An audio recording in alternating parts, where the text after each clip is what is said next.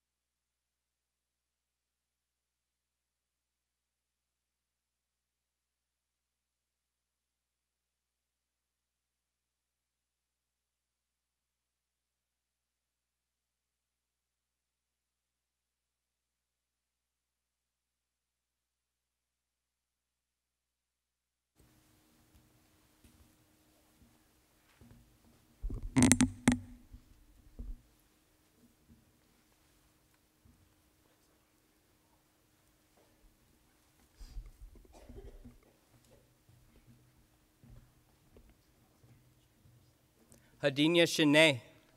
Good evening. My name is Lorenzo Godino, and I'm a citizen of the Fort Sill, Chiricahua, Warm Springs Apache Nation.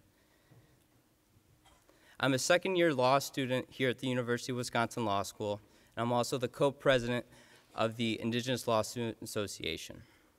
Before we begin, I was asked to do a land acknowledgement. The University of Wisconsin-Madison occupies Ho-Chunk land, a place the nation has called Teejop since time immemorial. In an 1832 treaty, the Ho-Chunk were forced to cede this territory. Decades of ethnic cleansing followed when both the federal and state government repeatedly but unsuccessfully sought to forcibly remove the Ho-Chunk from Wisconsin. This history of colonization informs our shared future of collaboration and innovation. Today, UW-Madison respects the inherent sovereignty of the Ho-Chunk Nation, along with the 11 other First Nations of Wisconsin. Please take a moment to consider the many legacies of violence, displacement, migration, and settlement that bring us together here today. And please join us in uncovering such truths every day. I would also like to thank my brothers from Madtown Singers for welcoming us in a good way with those songs, so if we could please give them another round of applause.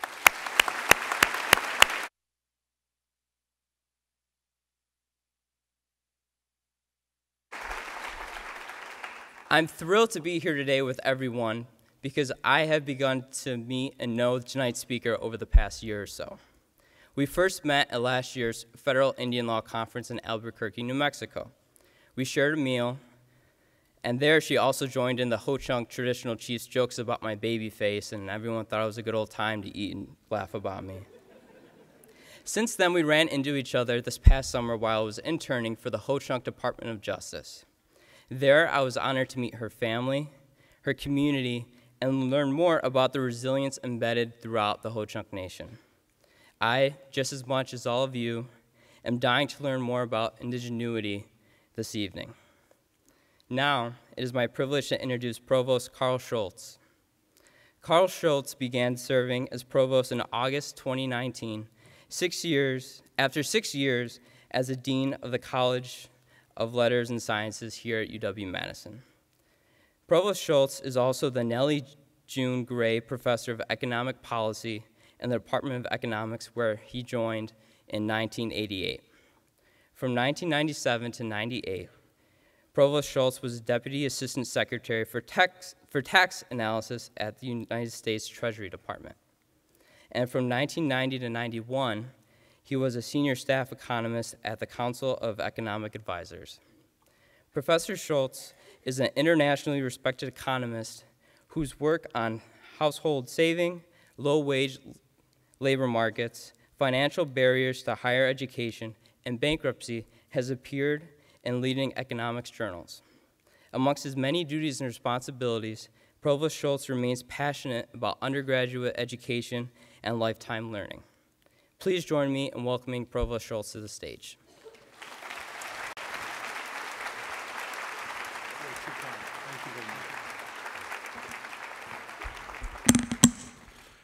Thank you very, very much, Lorenzo, for that kind introduction. I'm thrilled to be here tonight. I'm thrilled to see how many people are here. My job is to start by welcoming students, faculty, staff, community members to the beautiful Shannon Hall this evening.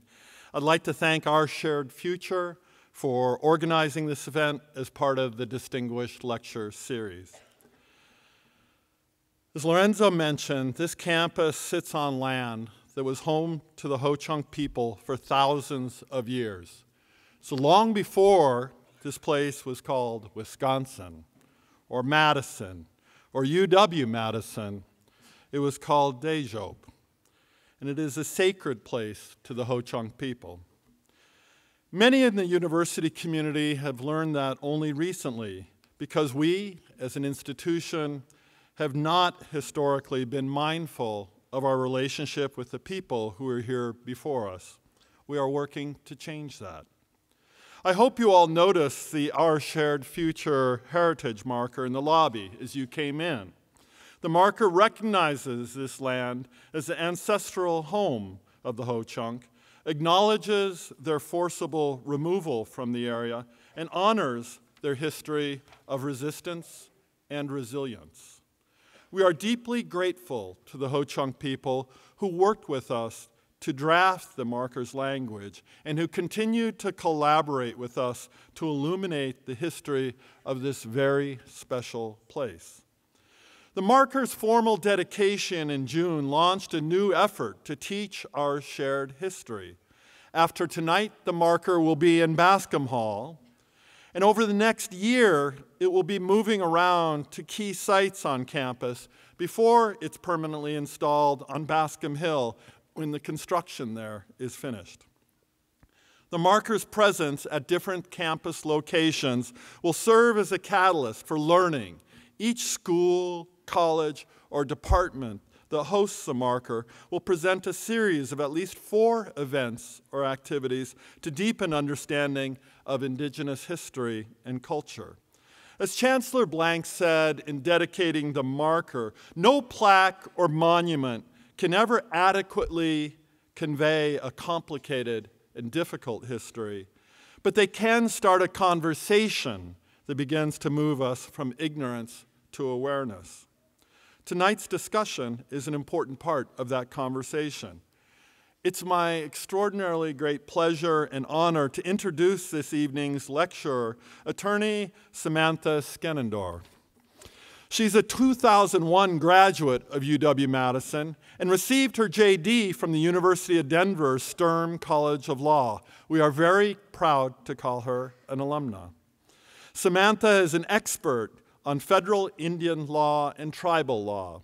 She recently completed a 4-year elected term as Associate Justice of the Ho-Chunk Nation Supreme Court. As an attorney with Quarles and Brady, she advises tribal and corporate clients in many different areas, including historic preservation, cultural resources, real estate, tribal governance, corporate transactions, labor issues, and litigation. In a word, she does it all. She has represented over 20 tribes, tribal companies, and tribal organizations, and her experience extends to representing clients before members of Congress, congressional committees, and agencies in order to observe the federal trust and government-to-government relationships between tribes and the United States. We are, again, deeply honored and thrilled that she is here this evening. Please join me in giving a very warm Badger welcome to Samantha Skenandore.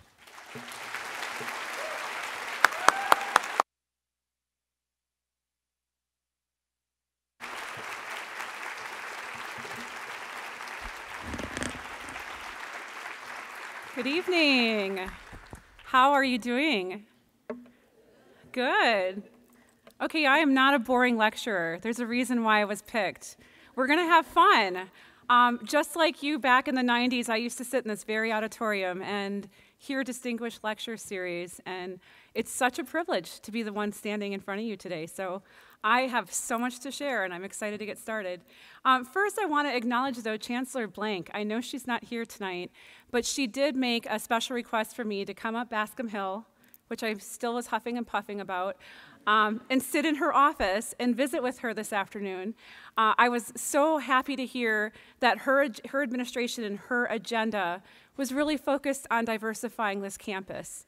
It's so refreshing to hear that. It's so hard as first-generation college students to come to this massive place with all of this diversity and feel at home and stay.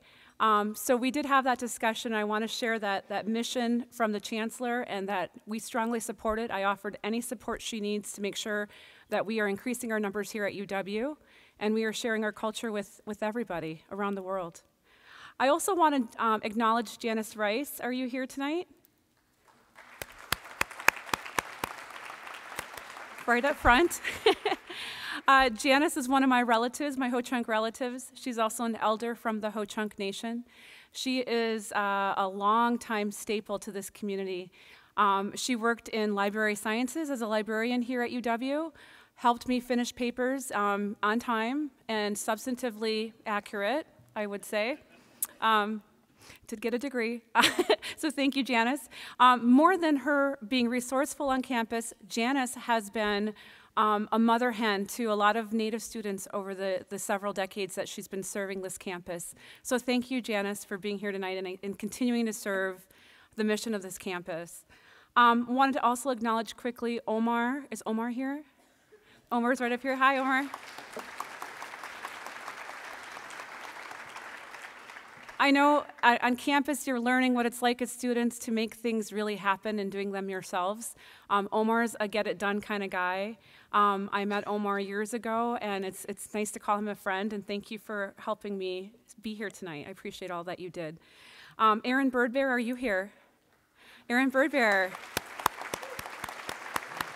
Aaron Birdbear is the Assistant Dean at Student Diversity Programs in the School of Ed. Aaron is a shaker and mover. He is propelling this university forward in diversity and Indigenous studies, so thank you for all that you do for this community. I also want to say thank you to my brothers from Madtown Singers. Where are you at? Yes, thank you. That honor song was beautiful, and I really enjoyed it back here behind the black curtain, so thank you. Also want to talk, I know this often gets left out, and it would be unfair for me to stand before you. I am only here because I'm a product of the professors at this university. So I won't name them all off because it really took more than a village. It took like a country to get me through school. I just want to point out, though, all the UW, Indian Studies, past and present professors, those visiting professors, those adjuncts from all those different nations, all those different places around the world that came here to share, just like we're doing tonight, to share their culture and share their knowledge and their indigenuity with people like me so that I could learn and take that on another level and share it with you. Names, of course, Ada Deer. Are you here, Ada?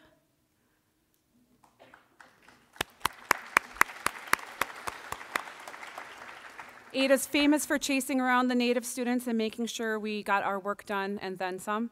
Roberta Hill Whiteman from Oneida. Are you here, Roberta?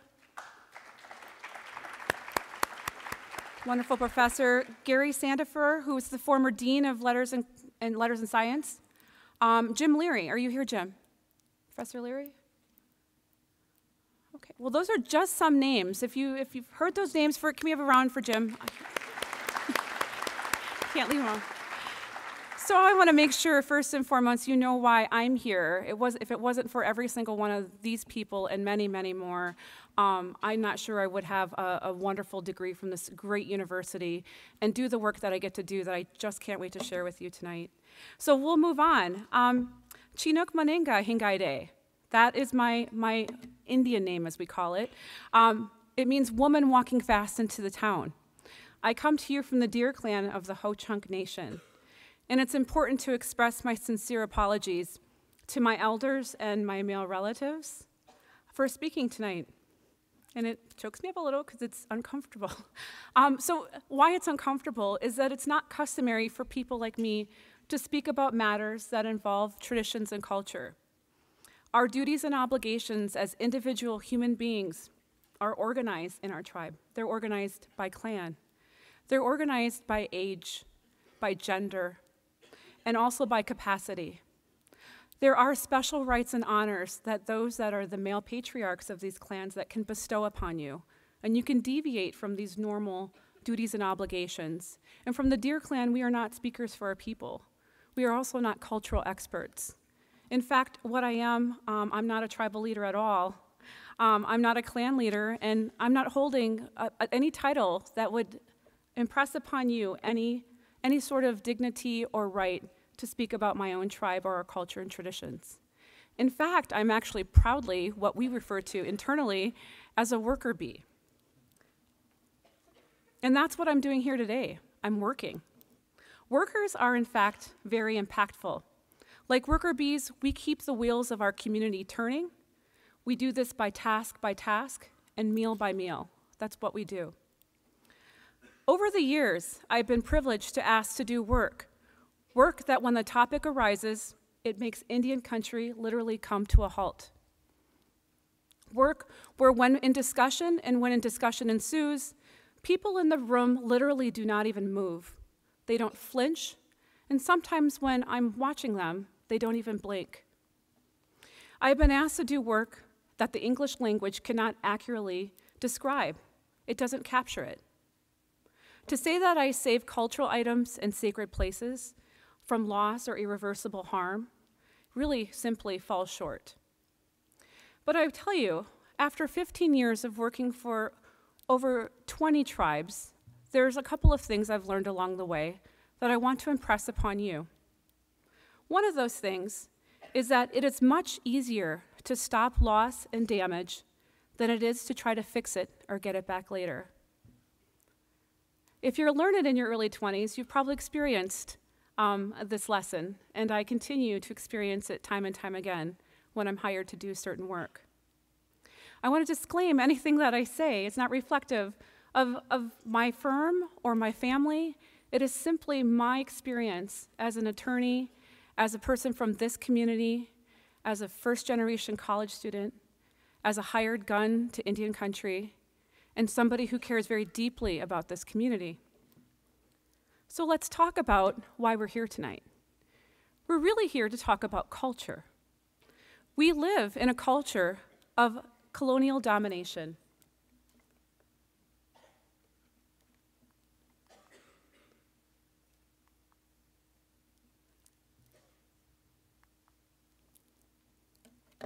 You hear these words often in the books that you read at your accelerated levels. You hear about domination, conquerors, the doctrine of discovery, the crown, the explorer, the founder, the founding fathers. There is not a state in this union that does not bear their names.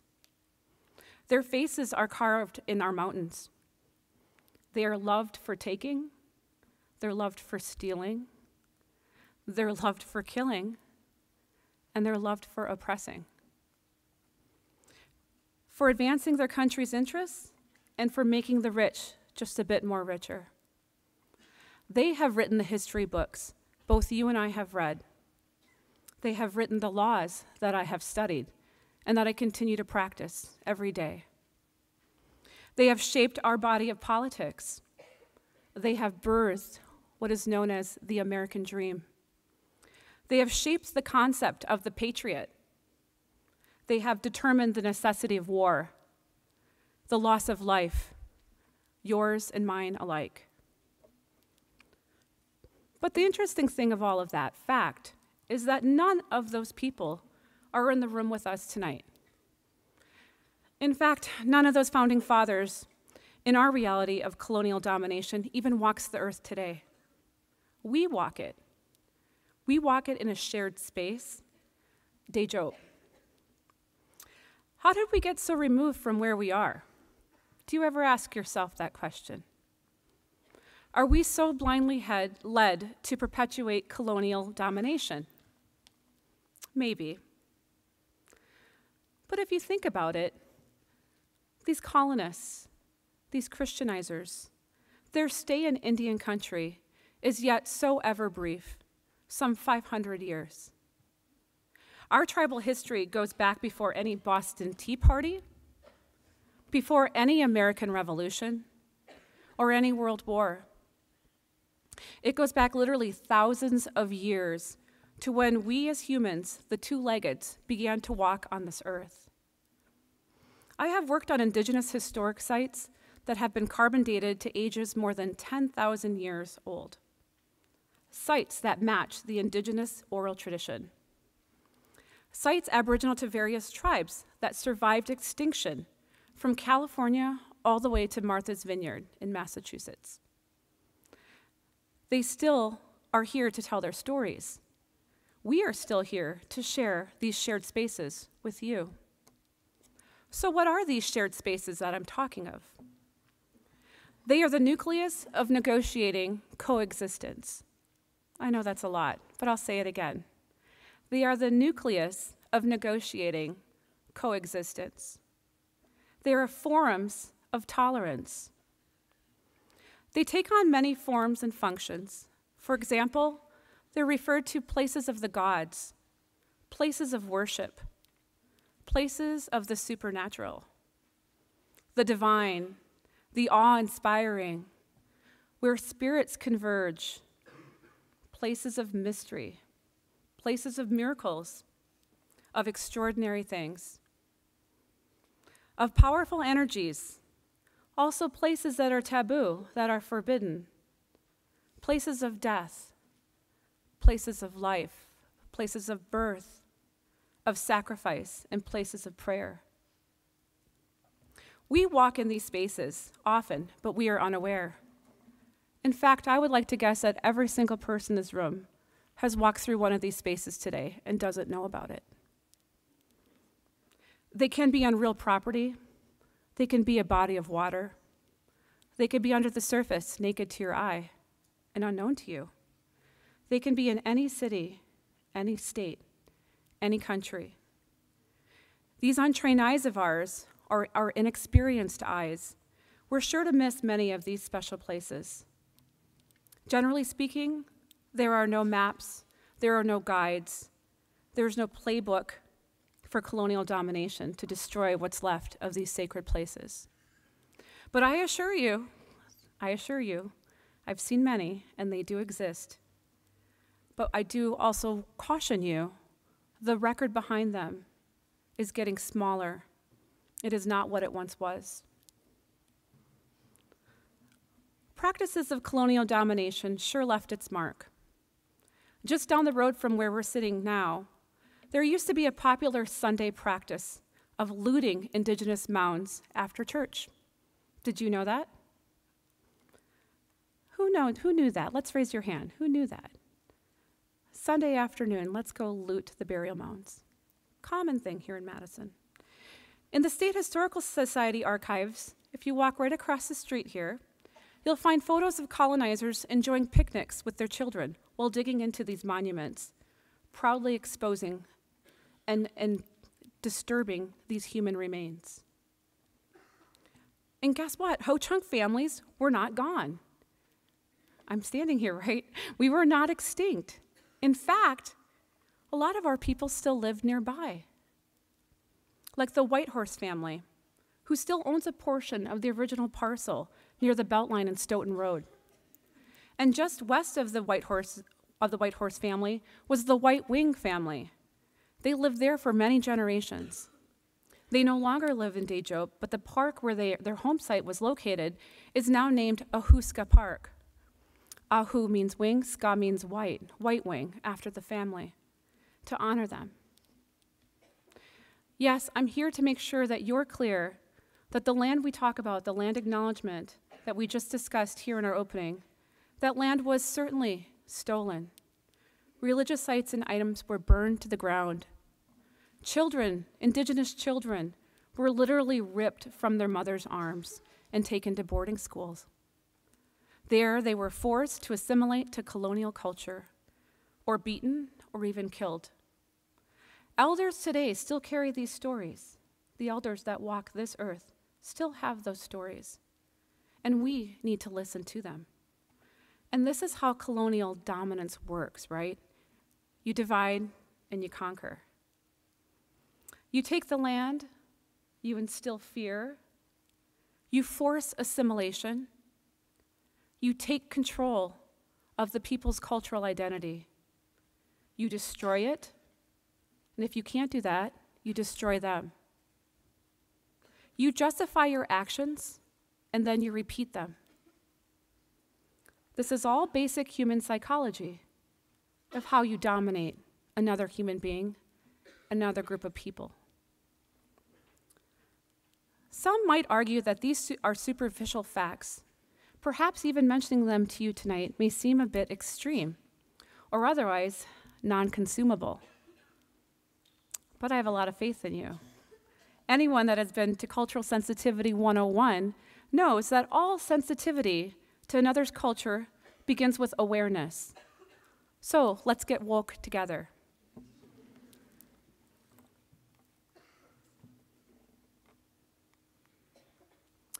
So the value of cultural property. Anybody see National Treasure? How about what's the Egyptian movie we watch all the time? The Mummy, right? Cultural artifacts. So the value of cultural property. This is something I think maybe your parents probably didn't sit down and talk to you about. We talk very often about money. Most parents talk about money to their children every week. But do they talk about cultural property that has an equal value or even a greater value? The value of cultural property is actually not measurable. Cultural property is actually the fabric and the foundation of Indigenous peoples' origin, their history, and their identity. The importance of Indigenous cultural property makes them targets for exploitation, theft, and irreversible harm. Indigenous cultural property is inherently rare, and it must sustain its integrity in poor weather conditions, absent or negligent caretaking, and other environmental actions. Authentic, meaning the real thing, the real McCoy here. The authentic Indigenous cultural property cannot be reproduced. It cannot. Indigenous cultural property is therefore at risk for loss and irreversible harm. So this is one of those things that can go away rather quickly. And I've worked on many cases to say that it sadly does.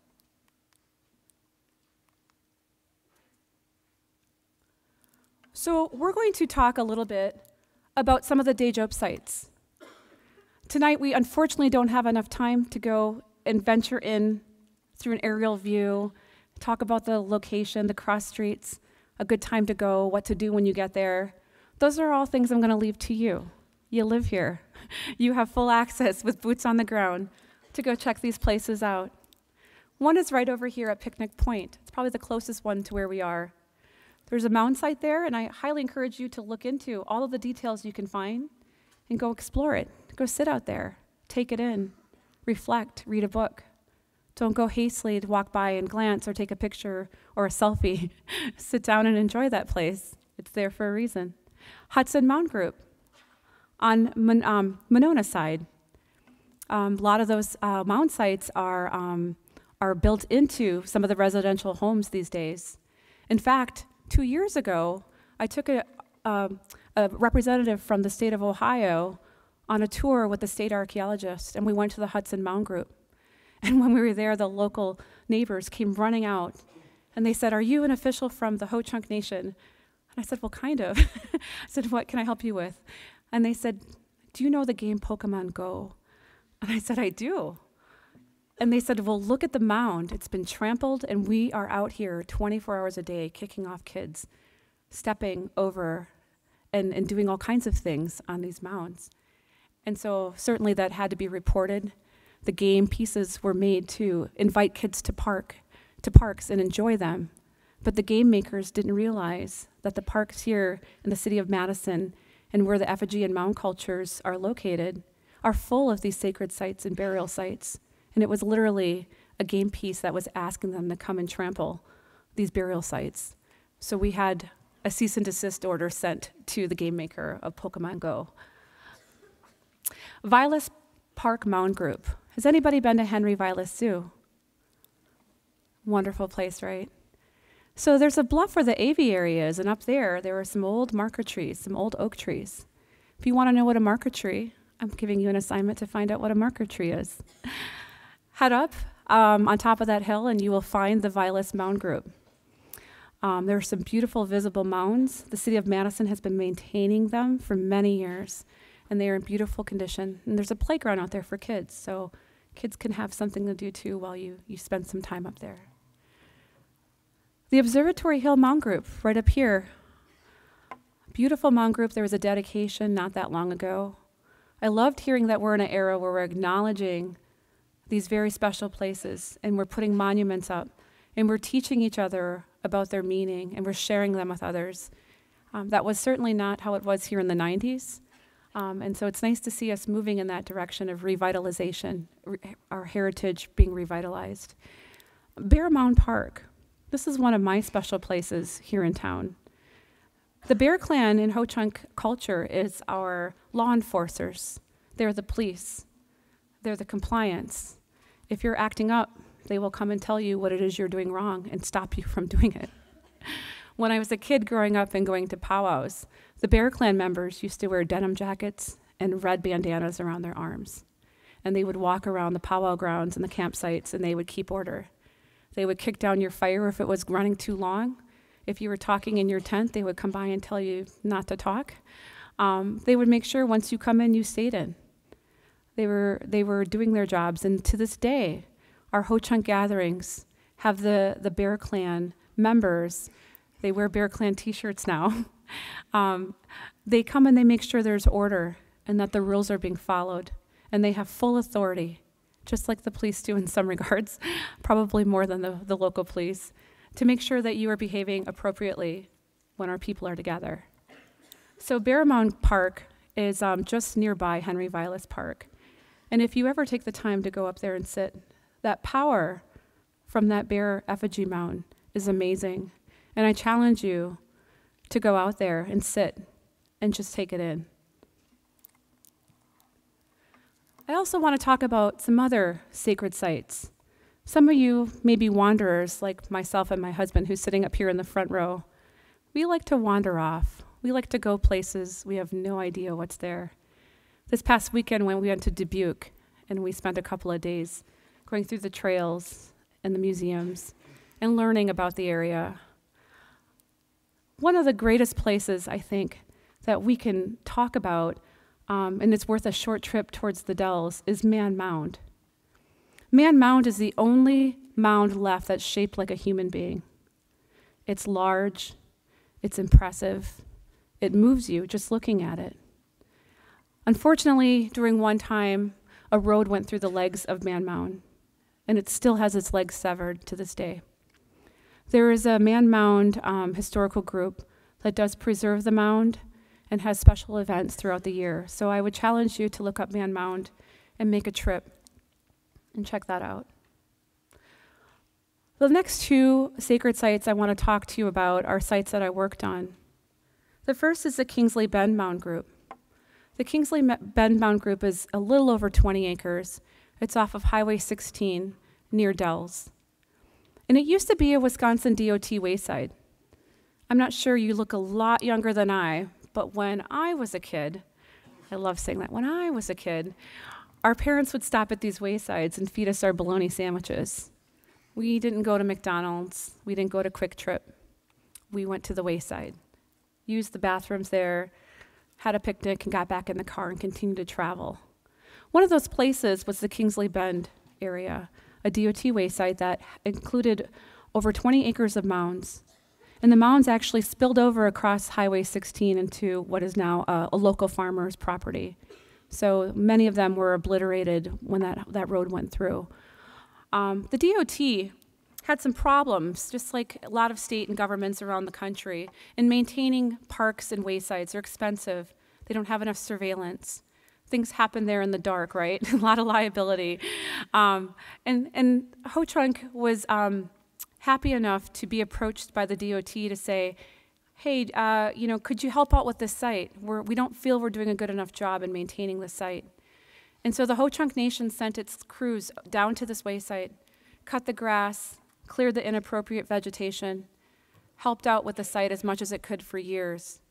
And finally, through a legal instrument, the DOT transferred the site back to the Ho-Chunk Nation for education purposes. And that's why I'm talking about it with you.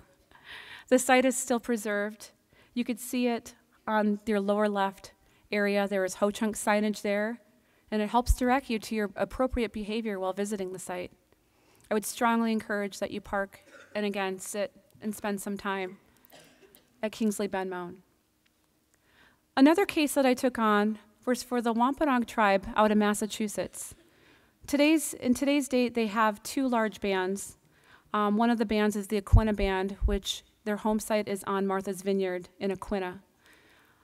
When I got out of law school and I took the Wisconsin bar and started practice here just down the road on Capitol Square, I asked my employer at that time, the law firm of White Hirschbeck Dudek, I said, I've been following a case the last 3 years I was in law school where this tribe that was just re-recognized in 1985 was about to have one of their most sacred sites just demolished by a wind turbine farm. And I remember the managing partner looking at me like, what are you talking about? And I said, you know, this tribe, they don't have gaming, they're very poor. Again, they're just being restored, their federal relationship with the government. I'm asking if we could take this on as a pro bono case. I think I can help save that site from destruction. And so after we did all our legal vetting, the firm gave me their blessing to offer to the chairwoman of the tribe an opportunity for some pro bono work to help them defend their sacred site. So what was their sacred site? Well, this was a new one for me. I'm from the Midwest. I'm used to really obvious mounds, right? Mound sites, where everybody knows, hey, there's somewhere you shouldn't be stepping or digging. Very obvious. Well, not all tribes have that luxury. Some of their sacred sites are not seen at all. Some are very, very hard to find, and some are underwater.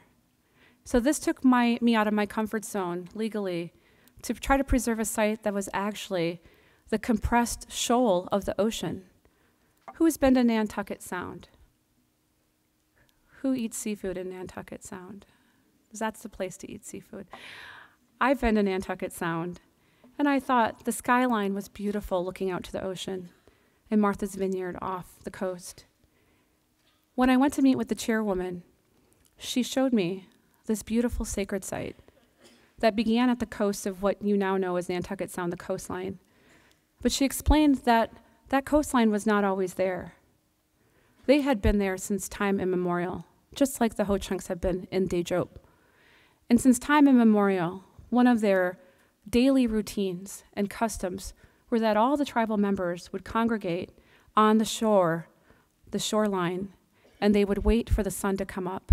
And where the light came up over the ocean, it was called the first light in their language. And they called themselves the people of the first light because they would congregate in the sacred space and they would pray as that light would fill up the skies. Well, the odd thing about that was over time, the shoal had moved. It had folded over the sacred altar. And it wasn't just an altar. There were all kinds of things in the ground. There were all kinds of burials and other items that were part of this space, this altar that they had prayed from for thousands of years. Oddly enough, the shoal rolled right over that site and softly compressed it down over time. It was the understanding of the tribe that everything was fully intact, and it was a shallow ocean area, Nantucket Sound. So the folks that were moving to clean energy, including wind energy, were looking at offshore wind turbines. How do you make a cost-effective wind turbine? You can't put it in the deep ocean. Do you make a platform? How much does it cost to make a platform? How much does it cost to tether individual units? For whatever reason, Cape Wind decided that they had proposed and they had processed through the administrative processes that were to go ahead and propose numerous turbines to be tethered into the shoal where this altar was. Well, the hard part about all of this is that the National Historic Preservation Act requires that federal agencies that have to process these permits, right, these drilling permits in the shoal of the ocean, that they have to consult the tribe.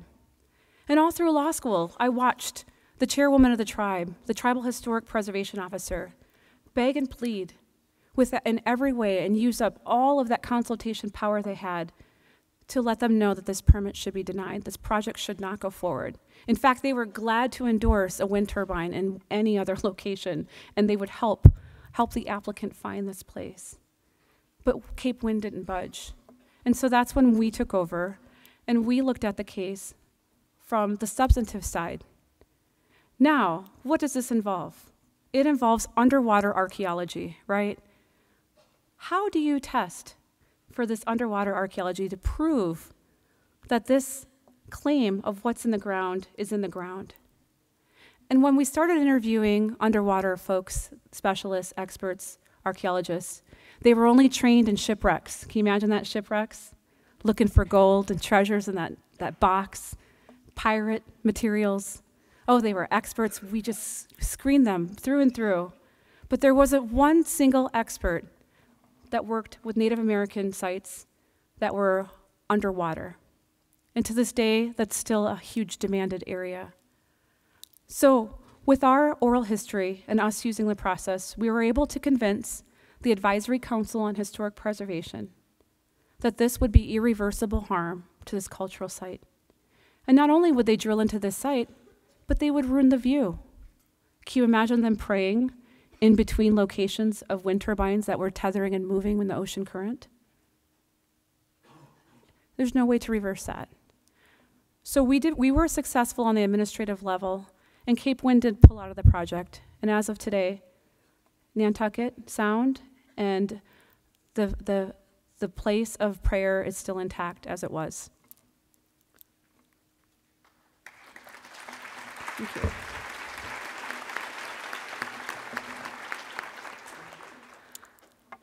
So one thing about this colonial dominance that I think I would love to share about this practice of Indian law with you to help you understand and again be woke. Let's talk about federal policy. I studied international law at the University of Geneva for a summer and lived in Switzerland. And while there, the UN was commencing its work on indigenous peoples law. The United States was, as usual, trying to figure out whether or not it wanted to fund or be part of any initiatives that would preserve indigenous peoples' rights. If you ever have a chance to look up the Declaration of Indigenous Peoples, please look at the basic human civil rights that indigenous peoples worldwide are demanding to the United Nations. In fact, my professor from the University of Denver, which is the reason why I left this campus to go work for her, Kristen Carpenter, a Harvard Law Cherokee attorney who works with sacred site preservation. She is now one of the charged advocates on preserving indigenous civil rights. Because without these, we feel that our sacred sites will go away. So, American law. I tell you one thing that was really interesting. When I was at the UN, and I was invited by Professor Bill Rice from the University of Tulsa to come down on the floor of the United Nations in Geneva, Switzerland, and meet all of the indigenous leaders that were attending and advocating for their own rights at this forum. I couldn't believe what I saw. It was literally like National Geographic Live. We had leaders from all parts of the world, all continents, come in and speak in 7 different languages and tell the United Nations what mattered to them, how consumer law has affected them, how trade has affected them, how environmental genocide has affected them. And it was alarming to sit through 8 hours a day of testimony with all these indigenous people. And the funny thing I took away was that when I sat with them in the lounge for hours after the testimony was over, numerous times these leaders said, "Wow, we hardly see any indigenous peoples from the United States here. We know your streets are paved with gold. You have no reason to come to the UN and ask for anything." And my eyes lit up because I thought, are you kidding me? We have some of the worst indigenous policies known on the face of this earth. And so I want to introduce to you why we have the worst indigenous federal law on the face of the earth. And this is something they wanted to model. I said, you don't want this law. You don't want this law. So pre-Constitution. Does everybody think something started with 1492? I'd like to think you're here because you know that's not true, right? Okay, we're starting from a good shared space here. So I want to help you envision what happened before 1492 in Teejop. Was it empty? Can you picture wigwams all the way around, behind where you're sitting, what is now known as Lake Mendota, all the way around? Wigwams all the way up and down the isthmus around Lake Monona and the other 2 lakes.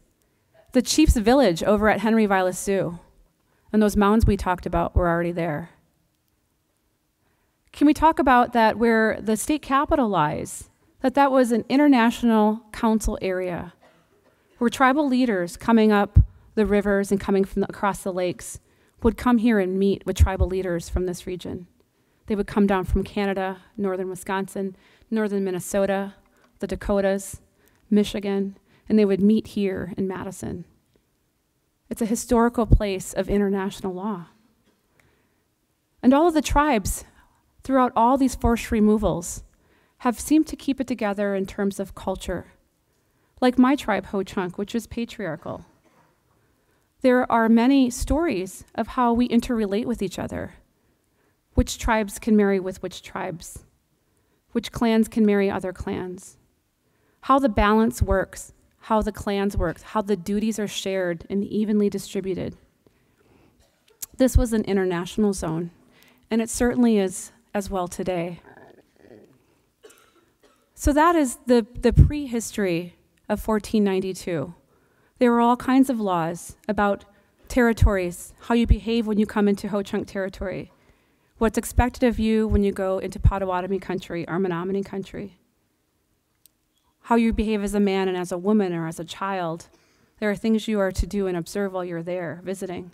Just like if you were to stamp your passport and go to any other country, there are expectations of you as guests to that country. And so all those international laws applied here in Teejop as well. So pre-Constitution, when the explorers came to this area, they recognized and recorded time and time again their interactions with what they called the first people. If you ever read the Jesuit diaries, they've now been translated from French to English, you will see some of these old accounts of these first written recollections of indigenous people, mostly Ho-Chunk, oddly enough. You will see how they recorded, and they had such fine language to describe what they saw. Healthy, strong people, people that lived off the earth, people that didn't have a crown, who didn't pay taxes, who treated guests from other countries with the utmost hospitality. It was foreign to them. They had no idea what God in their era would allow this type of living to take place. If it wasn't for their own inability to physically survive, they probably wouldn't have cared much about this culture, but they recorded it. And I challenge you to go to the state archives, the national archives, and the regional archives to read some of these accounts and the Jesuit diaries of what they first saw when they came to this area.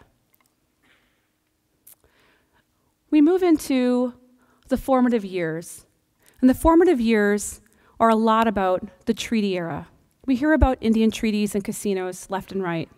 Those are just a small facet of Indian people in this area, indigenous people in these areas. What's most important, though, is that during the formative years, this is when what was shaping up to be the United States government was reaching out to the tribal leaders and was respecting them as individual sovereigns, individual nations, where if they planned to set up shop in any one of their territories, that they needed a treaty of peace and friendship. They needed to get along and coexist just like we're doing now. And over the years, there was some pushback. Once there was enough numbers of colonizers in this territory, federal policy shifted. It shifted to be anti-indigenous. It shifted to be pro-colonial. During the allotment and assimilation age, this is where the federal government recognized what was called at the time an Indian problem. It noted that the affairs of working with these tribal nations was properly situated in the United States Department of War.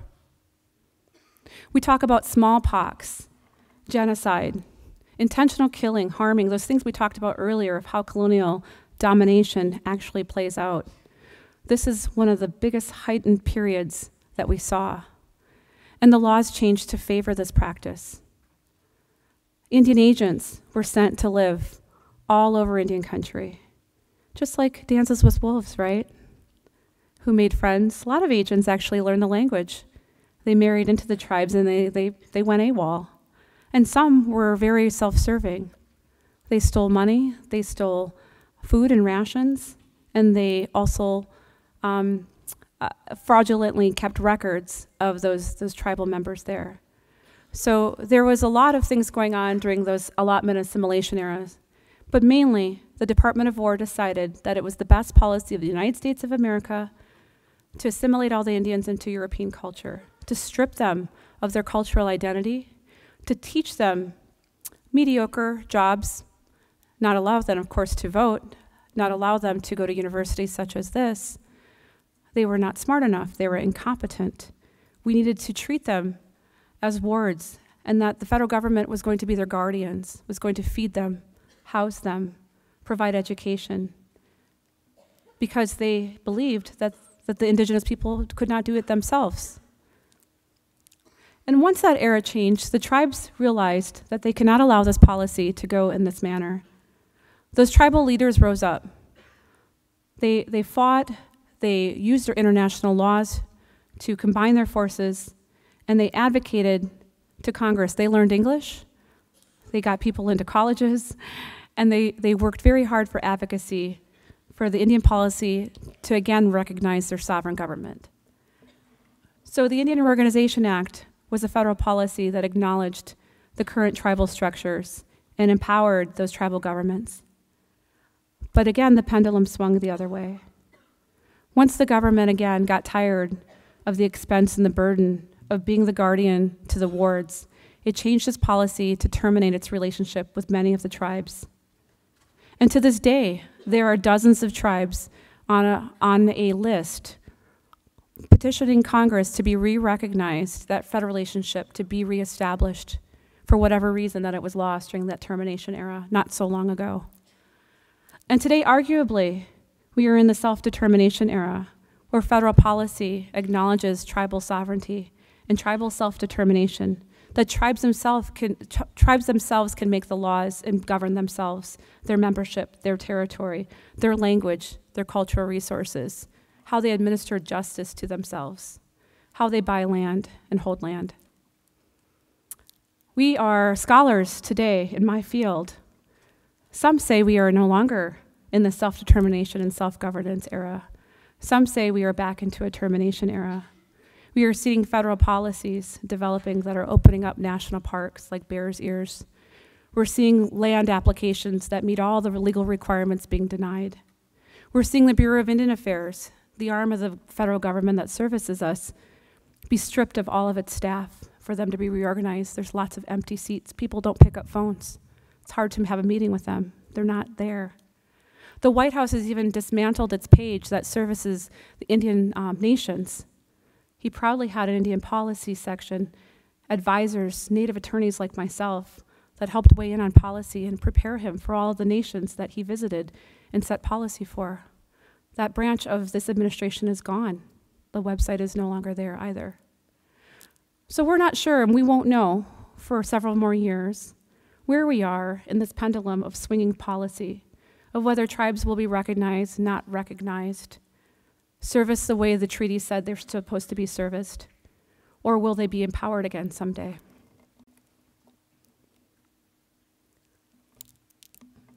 I want to ask you just a few questions. I know we're running short on time here. Would you mind staying just a few more minutes?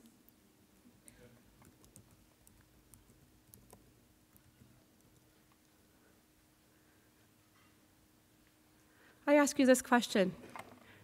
Who has seen the show Naked and Afraid? Some folks. If you haven't seen it, it's a television show where they pair up two total strangers. They're faced with the ultimate survival challenge. They go out for 21 days with no clothes, a couple of pieces of supplies, and they are situated in the most dangerous environments in the world. But actually, the drama is not about whether they can physically survive. The drama is really about who carries an ego and how you can effectively share space with another person in order to survive. And the ones that team up and share space the best end up making it those 21 days. So for whatever reason this brings you to me now, you have made a choice to live in Teejop. Think to yourself, if we removed all of the modern day conveniences of the air conditioning in your homes, the heating in your homes, automobiles, grocery stores, bottled water, all other modern technology, that awesome iPhone that you have in your pocket right now, would you be able to physically survive here in Teejop? And if you could, how long do you think you would survive? Now, in a matter of hours from this point right now, you would need to eat. In 2016, the population of Teejop is 252,551. If we all ventured out to physically survive right now, what would happen? The zombie apocalypse? What would you eat? How would you catch it? What plants can you eat? What parts of the plant can you eat? What if you need medicine? What's in season right now? Where would you get your water? Would you get it from the lakes? Do you know where the springs are in this area? The freshwater springs?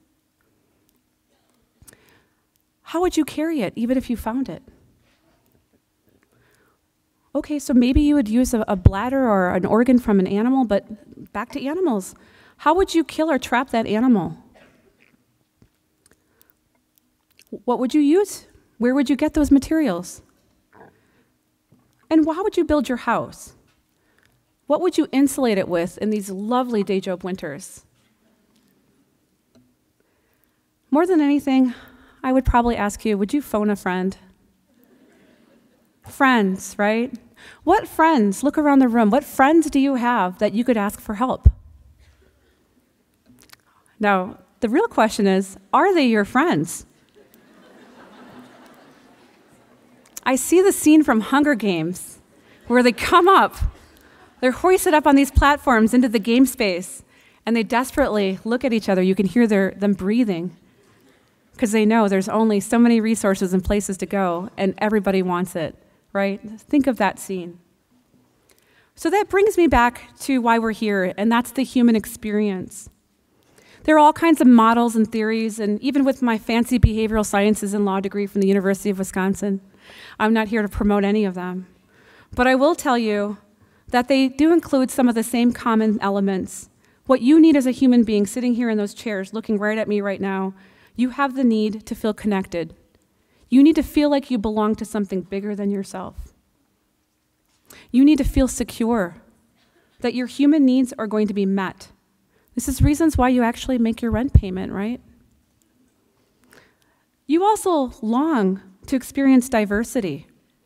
You want variety in front of you. What makes you feel great as a human being is the ability to make a choice, that you have choices. That variety is important. You want to be able to love people, and you want to be loved by people. You want to feel that your life has purpose, that you can take yourself to a higher place, and that it has some meaning, it has some impact, it has some legacy. So that's where shared spaces is most relevant to you as individual human beings sitting in front of me. One of the most relevant needs a human has is to grow. Growth is a journey, it's not a destination. It involves developing your spirituality, your emotional state of mind, your overall wellness. You want to also sit here and advance your intellect. You want to be physically fit. This is all growth.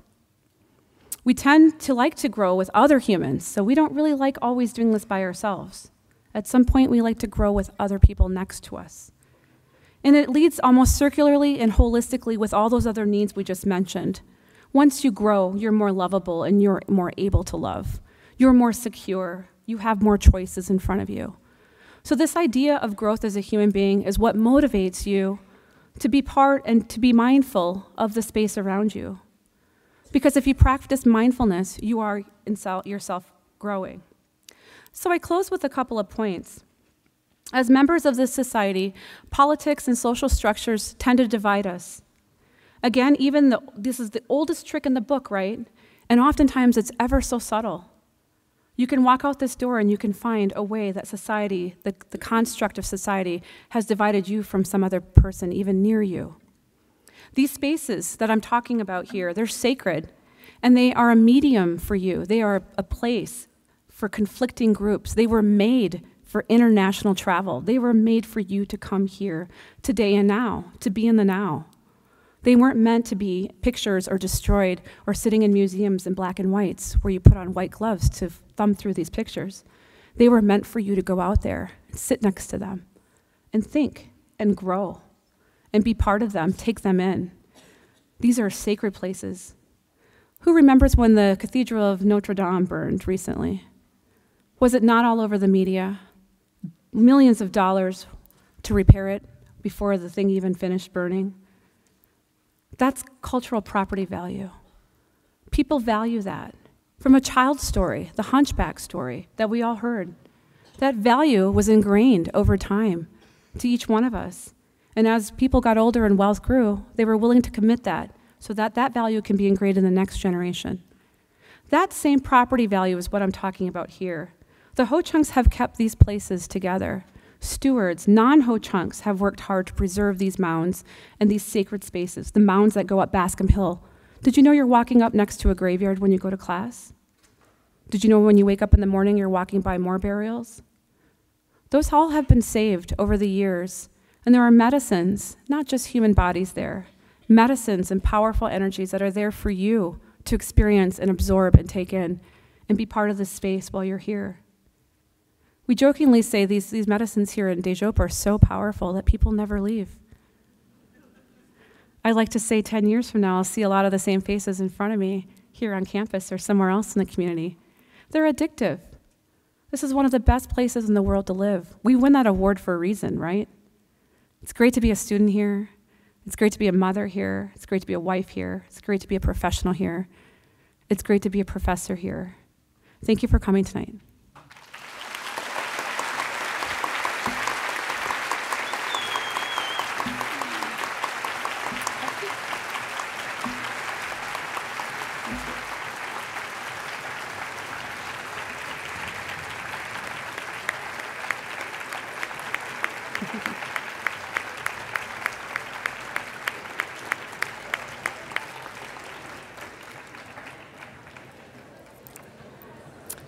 We do have time for questions and answers for those of you that would like to stay and ask questions. I also invite my Indigenous colleagues, if you'd like to come and join me up here and be available for answers, or come up when you feel like you'd like to contribute to an answer, I welcome you. You are just as much a part of the answer as I am, so I welcome you here. If you guys have questions you want to ask, I'd ask you guys, we only have 15 minutes left, but I'd like to ask you guys to just line up in an orderly fashion just around here if you have questions you want to ask, and they could be answered. We have another microphone over on the other side of the auditorium as well, so just form a single file line on either side and try to keep your questions short as possible so that we can get to as many as we can. All right, you want to go first? Yeah. My question is, how do you envision a shared future for all? My vision is actually it's a chapter book, and it starts with this image right here, where folks want to take time away from their families and their studies and their obligations and their jobs, and take time to commit to learning just a little bit of something first, and growing from that. And you're going to grow at your own pace in your own journey. And likely, and I say likely because this happens more than I ever anticipated, our paths will cross again. They just do.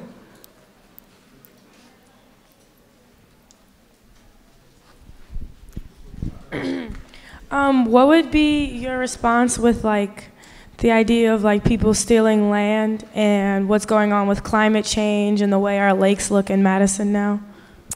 Oh yeah, that's a loaded question. So there's the Save the Lakes initiative. Definitely, as a professional, have challenged my colleagues to come and attend and donate and support the financing it takes to clean these lakes up. I can tell you I left for 5 years and lived in Arizona with my husband and moved back, and I could not believe the change in the quality of the lakes.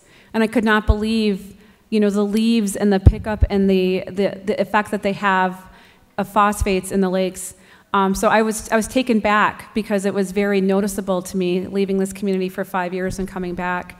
And yes, I'm very aggressively supportive of all of the programs in science that will help us save the lakes. Now, in terms of the global climate strike, my daughter's sitting up here on her cell phone probably animating something, but she participated in the global strike. She is very much an environmental justice warrior, and it's funny how complex social problems can pretend to be, and how our political leaders can change the agenda and change the narrative so easily. And I really appreciate my law degree to kind of cut through the BS and really see things for what they are, and my appreciation for science. I'm not saying that I'm the expert in what the answer is. I'm saying that it is wonderful for the youth not to have the BS or the games, that they have a voice, and they may not be able to vote, but someday they will, and they're learning from each other how to exercise that voice, and it's something we should listen to. Traditionally, from a lot of indigenous tribes that I've worked with, the youth are very powerful. They're very much empowered. There are many elaborate ceremonies that celebrate different points in the youth and where they are in their lives. And unfortunately, I believe in European culture that even the way I've grown up, we've abandoned those celebrations. And we are so busy telling kids what they are being too loud, too crazy, not doing their chores, these traditional colonial expectations of our children. And there's this mass movement in Indian country. Attorneys like myself and my friends, they've all kind of quit their jobs and they've bought parcels of land and they're growing organic crops and they're taking their kids out of school and they are teaching them indigenuity about all of the foods, the sciences, how we actually did them, how to count with your fingers and do trig and calculus with your two hands. There's so much information out there that is being shared and renewed and revitalized throughout Indian country that I look at the global strike, or the global climate strike, and I think of the fact that it takes this international movement of youth that is being listened to in some regards. It's quite phenomenal. It's very consistent with indigenous culture.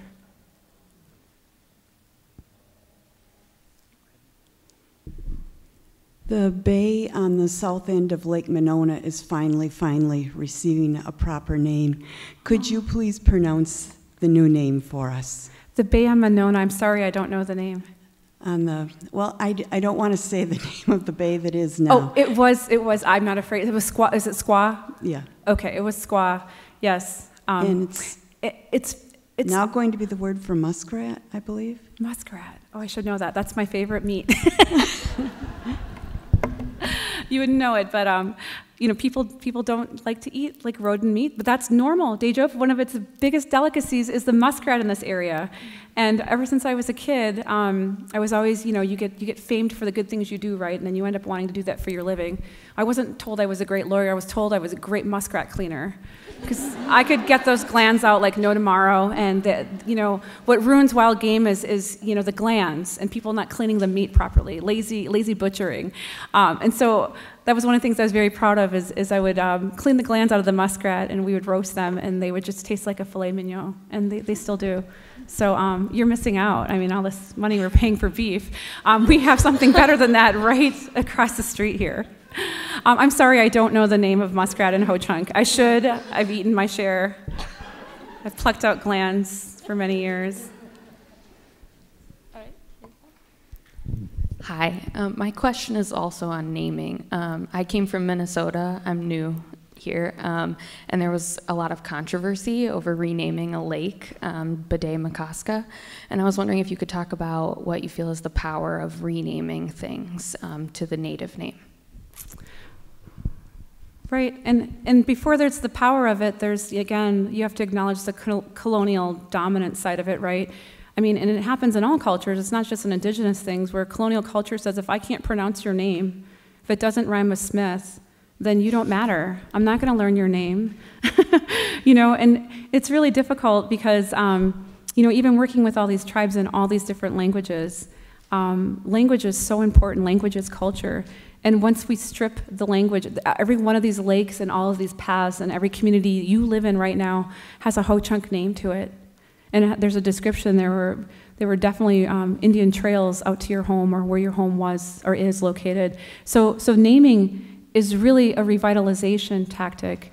It is a way to take back, and it's what's, I think, phenomenal, and we missed this part, that somebody still remembers the name of that space, what it was called. And when you interpret, if you ever sit down with a tribe, any tribe, and they talk about a space and they give it a name, it's really phenomenal that it's never anything boring. It's a very meaningful name, a well thought out, purposeful name, and has so much more meaning than the English language can usually translate for you. And if you ask them to explain it, there's probably two or three, they kind of hesitate often, and they'll tell you the way they explain places.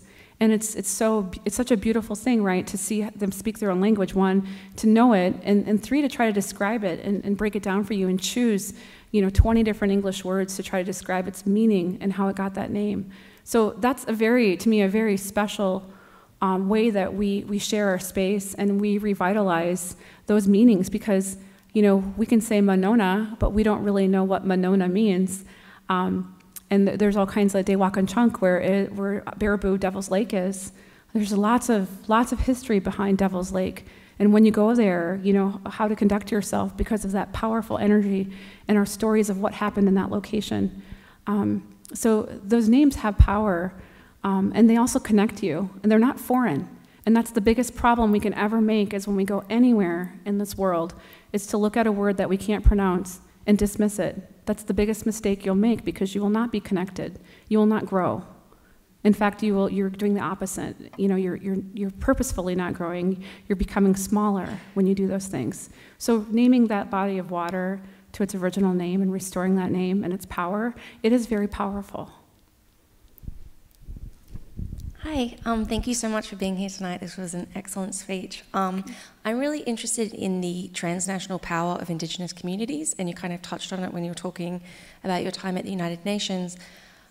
And a lot of Indigenous communities are impacted by the legacy of settler colonialism. How do you band together and fight for meaningful change at the same time as recognizing the individual legacies, that they are different based on each place?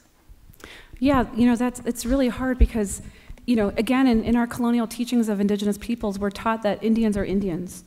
It's just one group. But even today, there are 573 federally recognized Indian nations. And there are so many, I said, on the docket that are sitting there waiting to restore their federal recognition with the federal government. There are over 50 tribal nations that are recognized by states. States kind of got tired of having entire tribal communities within their state boundaries and said, well, if the federal government isn't going to recognize you, we as attorney generals, we as the state legislature are going to empower ourselves to recognize you as a state tribe. So there are over 50 tribes that are recognized by states, but not by the federal government. So we're talking over, 620 tribal nations. And I think, again, another common misstep is that folks, when they say Indians, they think all Indians. And that is like saying, 5 continents worth of countries that today, lumping them together and say the people that aren't Americans, they believe this. You can't say that. And again, location and being land-tied as Indigenous peoples, these sacred spaces matter. Those spaces define their culture, their foundation, their history, and their identity. And once they've been removed and forcefully removed and relocated, and they set up shop somewhere else, most of the places I go, these tribes have been from somewhere else, and they have made a home over the past 150 years in these new spaces. But it doesn't remove the sanctity and the connection they have with their old homes that they gave up through land cessions, treaties, or outright theft. So the question of international law, how do you band all these nations together to have a universal voice? That's actually a very relevant question today, and here's why it's relevant. When we were forming the Declaration of Independence, the United States Constitution, as you might know, has been modeled in some parts against the Haudenosaunee Great Law of Peace. And I talked earlier about some of these explorer diaries of how does these tribal governments work. They were really analytical on how they could have this beautiful space and these riches and not know taxes and not know a crown. So certainly those ways of life were being studied by explorers, and they did make it into the modeling of the United States legal system that we know today, the United States government. One of the things that occurred during all of those formative years I mentioned in these policy swings was that the tribal leaders at the time were promised a seat in Congress. Did you know that? Yes, the United States government during the treaty era, when they tried to reconcile a lot of treaty breaches and things that were coming their way down the pike, they did promise the tribes that they would have a seat in Congress to represent their interests. In fact, there was an era where the forced relocations were bringing tribes from all over the country down to Oklahoma. Why Oklahoma? Well, at that time, Oklahoma was thought to be a nothing state. There were no resources. There was nothing for them to live on, and it would be one state that would have that member of Congress come from that state, and all those nations would all live together in the state of Oklahoma. In fact, I'm scared to death to practice law in Oklahoma because the laws are so screwy because of this history. One of the things that came from that, though, is that this promise was never fulfilled, right, by Congress, and it's a treaty promise. So in the last couple of months, the Great Cherokee Nation of Oklahoma has positioned Kim Teehee, who has been a congressional aide for a number of years, to be the representative and fill that seat, rather than wait for Congress to tell us who, or the process to fill the seat. The Cherokee Nation received an abundant amount of support from the other tribal nations to go and nominate Kim Teehee as this congressional seat holder. And she's in the process of federal recognition for that seat. So if you want to read the papers about the Cherokee Nation and the Indian seat in Congress and Kim Teehee, that's a fascinating twist to this history, right? And again, are we in self-determination or not? And that's a good true test, right? If the tribes are self-determining their representative in Congress through an old treaty promise, then maybe we're still in self-determination. But if Kim Teehee is not well received by Congress, maybe we are facing that termination policy or phase that we are so concerned about. So collectively, I will tell you, if you go to ncai.org, National Congress of American Indians, as a response to this promised seat in Congress, the tribes created an old conglomerate of credentialed tribal leaders called the National Congress of American Indians. And this organization is a large nonprofit based out of DC, and they, I think they have about 40 employees, and they work for tribes. So the tribes pass resolutions affecting them, murdered and missing Indigenous women, for example, for causes, positions on federal legislation that affect Indian country that were not thought of. They pass resolutions at their annual and semi-annual meetings, and their staff delivers them to members of Congress, the Senate Committee on Indian Affairs, the House Natural Resources Committee, and then of course all of the delegates from obviously the districts that matter around that issue. So there are ways that tribes come together and have a collective voice. If they disagree on things, which they certainly do, quite a bit as a matter of fact, then NCAI will typically not entertain a resolution on that subject matter. Okay, sorry, I myself also personally do have a question for you. So I feel like this might be a bit vague, or it might even be a bit loaded, but like, you talked about how earlier there's a lot of colonialist rhetoric all around us. Mm-hmm. Yeah, and so that goes to these basic human behavioral sciences of unlearning unhealthy ways, right? And again, it's still cultural sensitivity, it's reflection. And I always challenge folks when they ask me, well, what would an Indigenous person do for my problem? And they explain their problem. And in this case, what would you do to decolonize my life a little bit more? Well, you can make day-to-day choices, right? You have individual human sovereignty. You can choose where you spend your time, how you spend your time, where you spend your money, how you cast your vote, what causes you want to move forward with. And certainly there's radical positions you can take, right? And then there's more less radical positions you can take. And most folks, I think when it comes to decolonizing is trying to really figure out how brainwashed are you, right? Like how much decolonization do you think you need to feel good with yourself? And like I said, a lot of my colleagues that do what I do have made these choices. They've again bought smaller homes, sold their big homes, sold their fancy cars, they're biking everywhere, reintroducing horses and livestock and traditional foods, helping restore populations, like the Ho-Chunk just helped restore the elk population in Wisconsin, the wolf population. So there are so many causes that will restore the resources for you not to be dependent upon colonial, niceties and that corporate consumerism that is, constantly pounded down on all of us in every medium we can think of. All right, just an FYI, it is a little past 9 o'clock, so we want to respect her time, and thank you so much for coming to speak. Thank you for having me. Thank you.